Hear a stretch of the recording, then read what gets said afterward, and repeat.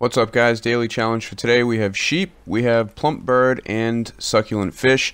Going to show you a location where you can get all of these done at once, and then also talk about some of the other challenges. So we have plump bird, succulent fish, we have picking contest completed, and then the additional ones we have jump from a horse to another horse, multiple players killed in posse versus, non-player enemies trampled, you have sheep skinned, and that's basically going to round it out. You got a pretty easy day today. I'm going to recommend Valentine/Cumberland Forest area to get these done.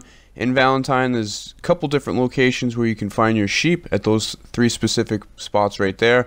If you need to get your plump big bird, you can get those from turkeys. You can also get those from chickens. You can find chickens inside this area in Valentine. Out to the west over here, you can find your turkeys. And you can also find some turkeys in the Cumberland Forest area, right near this enemy hideout, right under the U in Cumberland Forest. Now, as far as your succulent fish, you're going to go ahead and get those from salmon. All you got to do is catch 3 salmon, then you got to go into your satchel and then break those down.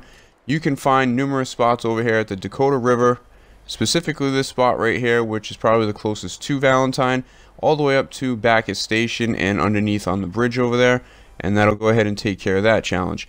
Now, other spots where you can find them at Aurora Basin, Lake Owanjila. Over at the lower part of the Dakota River, you can find them at the Calumet Ravine. You can also find them at O'Crae's Run.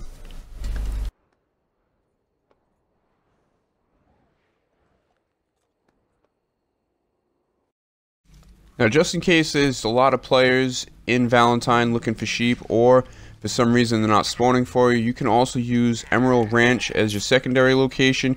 You can get sheep here, and you can also get your chickens for your plump big bird.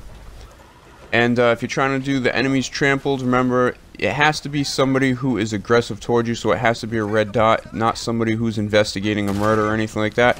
You can just go ahead and pull them off their horse or their wagon and then run them over. You can also use gang hideouts or ambushes for that. Now, the final ones we have multiple players killed in posse versus. You can do team infighting, hunt the leader, and then also your herb picking contest completed. So appreciate you guys watching. See you next time.